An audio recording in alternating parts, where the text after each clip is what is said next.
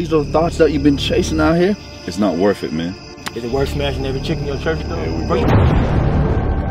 I appreciate you coming over here today and checking on me, but I'm good. And we're supposed to be the pastors. I told you to leave these girls alone.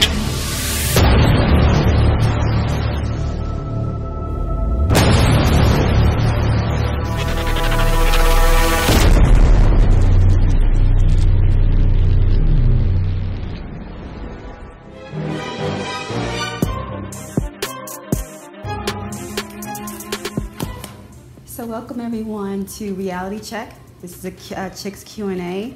I want to start with Ty Johnson, the creator of Chics.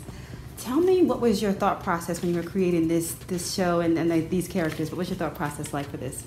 Well, my thought process basically was myself. I had gone through I would call traumatic experience in a relationship.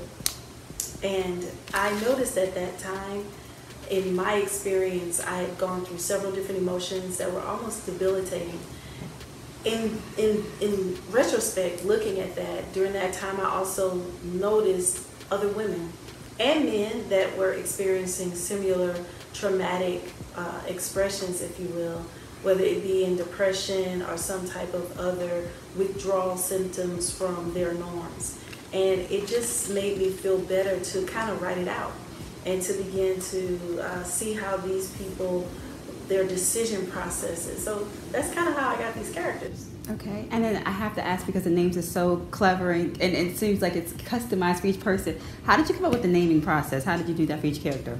Each one of them exuded, I believe, a type of characteristic that would give them a name. For instance, Bree Carter. Bree's name is kind of like more of a carefree type individual, someone that is like gone with the wind, if you will, like nothing can hold her down, free spirit, do what I want to do. So it's kind of short. It's also, even though it's female, it's a bit masculine, like Bree, you know, like that's it, finite, you know. The other person, like Crystal LeBlanc. Crystal, I went to school with this girl, she was beautiful, her name was Crystal. LeBlanc I picked because LeBlanc is kind of exotic, and it reminds me of my roots, which are Louisiana, which is Creole, you know, where the people have the LeBlanc. So there's like this mystery to it, and exotic. So that's how I came up with that. Tatiana, I always love the name. And it sounds like someone that is full of life, vibrant. So all of my characters kind of had these names that were basically pulled from their personalities. Okay. And so I know you guys just completed episode 10. Congratulations on that. Yay, right? And so, and this is for any of you to please jump in. Tell me about the characters and the characters' growth. Like Alex, tell me about Cleveland and how you've seen this character from episode 1 to now grow. Like what's his evolution process been like? It's been amazing. Transitioning from episode 1 to where episode 10, 11, it's amazing. Yeah. Have we seen things in him from the beginning that weren't there, or new things that we're seeing, or what do you think? Okay. So a lot of the things that we're seeing now was there, okay, but just needed time to sort of grow and manifest. Manifest into the ending version. Okay. And then what about you, Bree? Bree's character, sorry, Bridget. What about Bree's character? What could we say as far as her growth and evolution?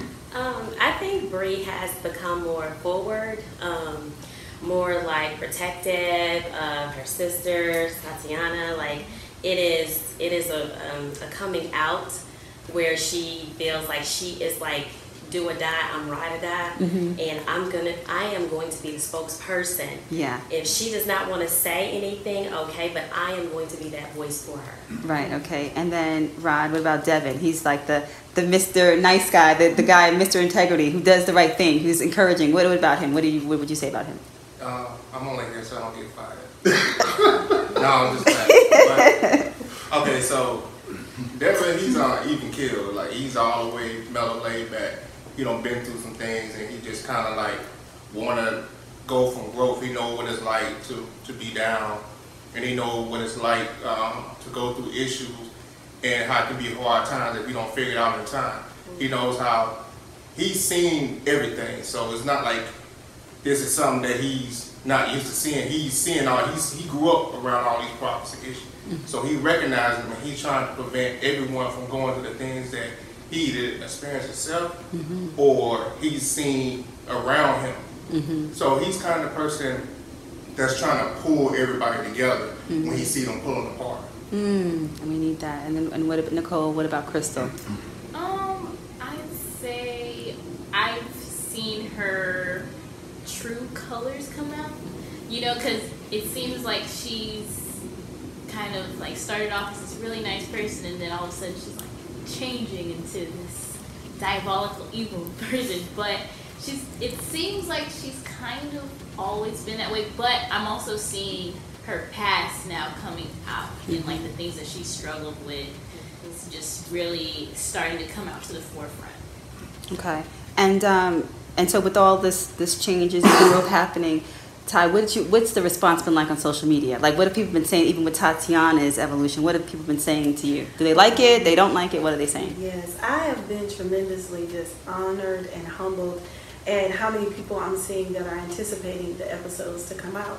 People are people that may have been going through divorce, bad breakups, or even in a relationship where they're finding to be challenging. They're looking at this as kind of like, I won't say roadmap, but something that they're identifying with that is actually helping them through difficult times. If not for themselves, then people that they know or situations that they've previously been in, to be able to have those aha moments, to look at it and say like, wow, so that's how I looked, or oh, that's what that is. So, and that's really what the platform was built for, that identity, to be able to know you're not alone. Exactly. And Bridget, have you witnessed that too with your character and with yourself? Absolutely. Like the light that Bree has is very, very strong. And it's like when she speaks, it gives other people the permission to speak as well. Because sometimes we live in denial and we don't feel that, you know, that other people know. But when people do know, they just choose not to say anything. But why has it been revealed to you if you don't say anything? So it's like we have to be that mouthpiece, and the character that Bree has, she is that mouthpiece. She is going to go to bat. She is going to let other people know. And I think that has also strengthened me in an area where I've kind of been bashful about some things, but you know, it's the truth. And I love the part that talks about truth and love. Because a lot of time, especially in the church, we want to say it's the truth, but we haven't really talked the naked truth, if you will. So that's one thing that I enjoy. I see, right. And Alex, have you had positive response from social media regarding your character? How's that been for you? Yeah, I do. The feedback is amazing in social media, and the amazing thing about it is today. Loads of people will joke about the character that I play on social media, you know, and but in all, you know, they love it, and it's a shine light on a lot of things that people go through on a daily basis, but just never ever sat back and thought about it in a manner where, okay, you know what, I could deal with it from this aspect, or I'm going through this. You know, a lot of times we just put it under the rug. So now social media is giving the feedback like, I'm really, really happy it's a show about, you know, real life, and not scripted drama that is filled with, you know, the negativity. It also shows positive side of it, and things that we can all look into life and make adjustment. So, you know, social media, love it, especially, you know, my fan base in social media, and I'm grateful for it. You know, there's things that it just have you in the world. Yeah, that's true. Rod, has playing Devin changed you any, or no? Me and Devin, we kind of got sort of parallel lifestyle as far as the character. So it's not really hard playing Devin. I just kind of be myself with a dialogue. But except for the time she won't definitely be a bad person. Yeah, so I mean, like, yeah, because it's like Devin's so close. Because like I said, I'm laid back. I'm even killed. I've had hard life, you know, growing up too. So it just it's all surreal, and then it's kind of like mimicking sort of what I truly do or have been through. So Devin is like that character. It's just like he just try to keep it real as possible. Now, I mean, I try to do the same thing. So. So it's kind of easy, and then at the same thing, parallel. Gotcha. And Nicole, are there any regrets about playing Crystal? Do you feel sympathy for her? Do you understand why she's doing it? What's your thoughts on Crystal? I actually really enjoy playing the part of Crystal, which is funny because, you know, a lot of people be like, why would you want to play her? I've actually had people come up to me like, I don't like you because you're the other woman, and you know they've experienced dealing with other women before in their lives.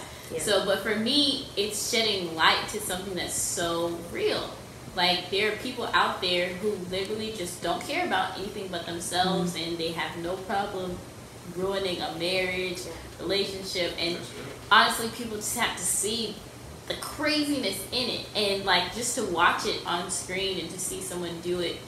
For me, I know that it brings awareness to it in a way where people can look at themselves and kind of be like, if they are the other person, to look at yourself and kind of be like, you know, I see how I'm destroying people's lives, you know, and it's more than just yourself, but it's really about people and just having a heart for people. So I really enjoy playing the role, just coming from the aspect of just trying to bring change and awareness to dealing with infidelity. So yeah. Okay, and speaking of change and awareness, as you guys move closer to your season finale, what can we expect from Chicks? Like, what's going to happen? I'm a little nervous to ask, but what lies ahead for Chicks? Well, I can tell you this, that it is just beginning. This entire season has been laying the groundwork to really delve deep into these personalities so that people can really see how it all connects. Whenever an affair takes place, there's a lot of stuff that leads up to that affair.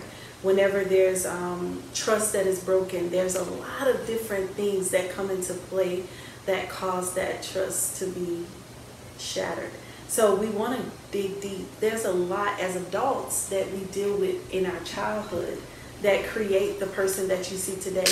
So in season 2, we're going to dive deeper into how did these characters arrive at who they are today and what factors from their past took place. I think in our society today, you hear a lot about mental illness, a lot about depression and other types of illnesses that aren't necessarily physical, and a lot of that has to do with our experiences, childhood experiences, as well as relationship experiences. And so we're going to dive into that and try and bring some healing, at least some visibility to it, so that we can find our way forward.